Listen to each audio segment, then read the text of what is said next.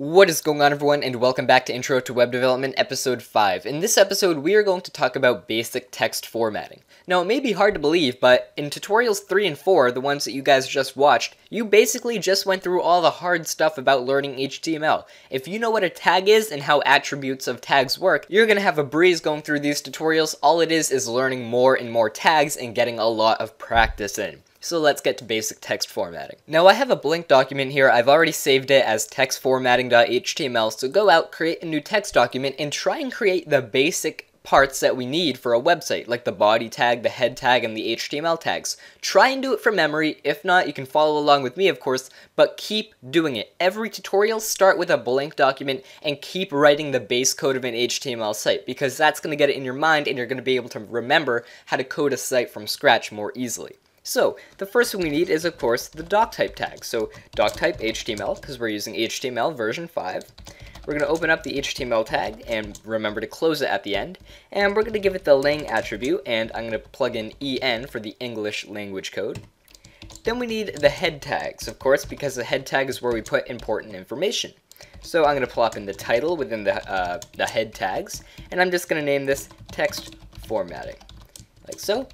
And then, really, for practice, you don't have to do this, but I do recommend that you do it so that you don't forget when you create a real website. I'm going to add in a meta tag, so meta name equals, and I'm going to do the author, and then content is going to equal, and then code and more, my name, like so, and it doesn't have a closing tag. That's all I'm going to put in there for now. You can, of course, add the description meta tag and other things. Then, the most important part of our website, the body tag, because this is the actual part of our website that is seen. There we go. You hopefully did this on your own and created the basic template of a website. So every single video until, say, tutorial 15, start with a blank text document and try and make the basic HTML code from your memory. You're going to be able to learn the code much more easily and much quicker and be able to recreate it without looking at any resources. So practice makes perfect. Now, let's get into what we're going to be learning today. Now, all of the text formatting tags and everything text formatting that we're going to learn in these few tutorials is going to go in between the body tags, because the body part is our website and it's the only part that actually supports text formatting, of course, the part of the website that we can see. So let's start by getting some basic text onto the screen. To do that, you guys already know how. You just write the text right in between the body. So I'm just going to write hello YouTube, like so. And I'm going to add a break tag. Remember, the break tag gives me a new line, and I'm going to write second line below it. There we go. I'm going to go ahead and save this, and then I'm going to go into my web browser and open up the document. I'm going to refresh it, and here I have hello YouTube and second line. Now, we already know how to do all that, but this is so boring. If you're going to create a website that just has a bunch of text like this, it's going to be the worst website ever. It doesn't look good. You don't even have a good big title at the top. So we have to learn how to do that. Now, there's one specific tag that I want you guys all to take out of this tutorial, and it's called the paragraph tag. It's a great way about organizing all of your text. Now, the paragraph tag isn't really going to change the look of our website that much at all. You're not going to notice much of a change when we begin using the paragraph tag, but we are going to get in the habit of using it, because when we learn more about text formatting and styling our web page, the paragraph tag is going to come in really handy, and it's going to allow us to do more things. And you should use the paragraph tag because it's easy to organize big blocks or paragraphs of text. So the paragraph tag is simply the letter P, so I'm going to have the opening and closing paragraph tag, and you can have as many of these on your web page as you would like. Now, in between the opening and closing paragraph tags is where you would write a big block of text or a paragraph of text for your website. Now, I'm not actually going to write a paragraph here. I'm just going to write a few lines of code, text. So I'm just going to say text here and maybe copy that a few times just so we have a bit of length to it, like so. Now, this, as I said, isn't going to change our web page very much. If you save it, go into your web browser and refresh it, it doesn't look different at all. It's just a big line of text that says text here. But the paragraph tag actually has something kind of cool. If we take this paragraph tag and copy another one below it, so we have this paragraph tag, then I'll say to here, just to make it a bit different. So we have a paragraph up here, it just says a bunch of text here. Then we have a paragraph below it, and it says to here, and then a bunch of text. Now, if you save this and view your website, you're going to notice something kind of cool.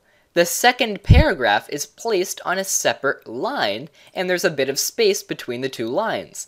That is what the paragraph tag also does. We didn't use a break tag anywhere in our code, but whenever you create a new paragraph, it's going to automatically put a new line in it for you, and it's going to kind of double space the two paragraphs. So that is what the paragraph tag changes on your website, and we're going to get much more use out of it in the future. But the paragraph tag, essentially just used to write your paragraphs or large blocks of text in. Now that was really boring, so let's get into some actual stuff that we can see some big changes on. Now I'm just going to go ahead and delete these two paragraphs here, and I'm just going to create another paragraph. This will just be easier for you guys to see. Now text formatting is changing the way that text looks on the screen, the way that text is being displayed to the screen. We are going to learn how to underline text, how to make italicized text, how to bold text, and how to make strike-through text. So we're going to start with underline. So this is underlined, like so. Now, say that I only want the underlined word here to be underlined. Not that this is or the exclamation mark, just the word underlined. I want that to be underlined. Well, there's actually two ways that we can do this. The most common method is to just use the U tag. So we have the U tag here, and then we have to close the U tag where we no longer want underlined. So anything in between the opening and closing U tags, or the opening and closing underline tags, will be underlined text.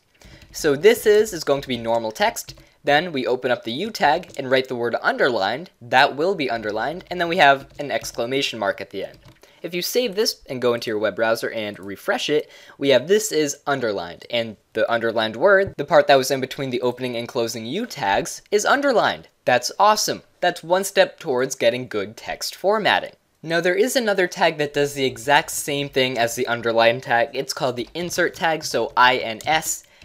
So we have the opening INS tag, let me get my mouse here, we have the opening INS tag, then the word underlined, then we have the closing INS tag. This is the exact same thing as the underline tag. If we open up our web page and refresh, it looks the exact same. I'm not entirely sure why there's two ways to do this, but just for your future reference, you may see the U tag or the INS insert tag to underline text. I'm probably just going to stick with the U tag for the duration of this tutorial series. Now I'm going to go ahead and create a new line, so I'm going to put a break tag in here, and then I'm going to put this is bold.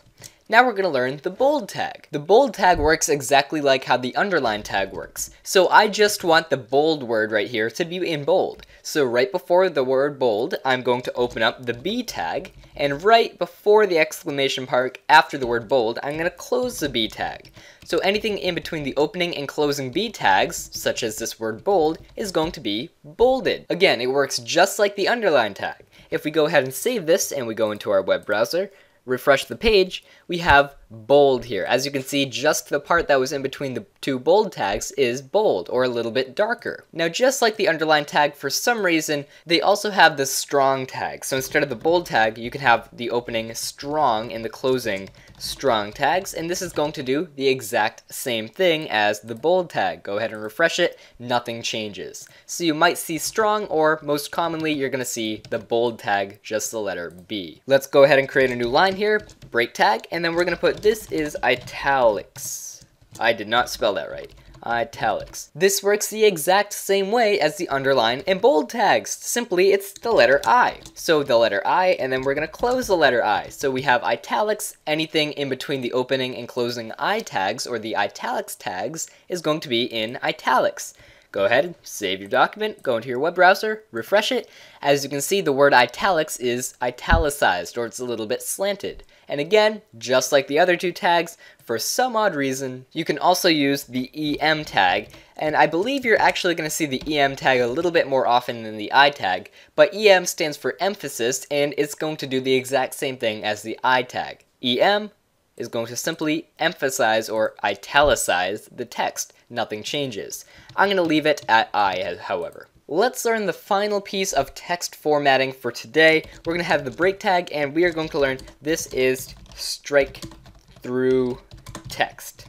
I completely butchered that spelling.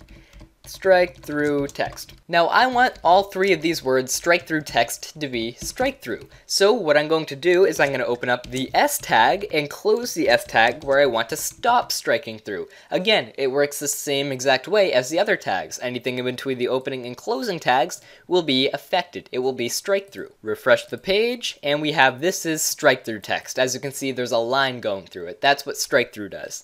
And like the other tags, Instead of the S tag, you can also use the del tag. So open the del tag, close the del tag, the delete tag, and if we go into our web browser, nothing changes at all. It looks the same. And again, I'm going to leave that as the S tag. Now there's one extremely important thing that we must also learn. I'm going to pop in 2 break tags here, just to go down 2 lines, and I'm going to show you guys how to nest text formatting tags. So say I want to underline, bold, and italicize something. We're going to say this is a bunch of text formatting, like so. And I want a bunch of text formatting right here, this text that is highlighted, to be both underlined, bolded, and in italics. So at the beginning here, I'm going to open up the bold tag, I'm going to open up the italicized tag, and I'm going to open up the underline tag. Now to do this properly, to properly nest tags, and what I mean by nesting tags is essentially using multiple tags within other tags, is that you have to close them in the opposite order. I opened up the bold tag first, then the italicized tag, then the underline tag. That means I have to close the underline tag first, then the italicized tag, and then the bold tag. Now even if you did this out of order, most web browsers will still display it properly, but this order of when you open and close tags comes in very important when we move on to more advanced HTML topics. So I hope that this tutorial wasn't too bad. Go ahead, experiment, make a bunch of paragraphs with much more text, make sure you understand all the underline, bold, italics, and strike through stuff, and try and make multiple text a bunch of text formatting. And I don't even think I ran this, did I? Go into your web browser, run it, and here we have a bunch of text formatting. It's bold, underline, and italics. So this is great. We learned 4 main key concepts of text formatting as well as the paragraph tag. Thanks for watching, everyone. In the next tutorial, we're going to be doing a little bit more text formatting, so I'll see you guys then, and thanks for watching.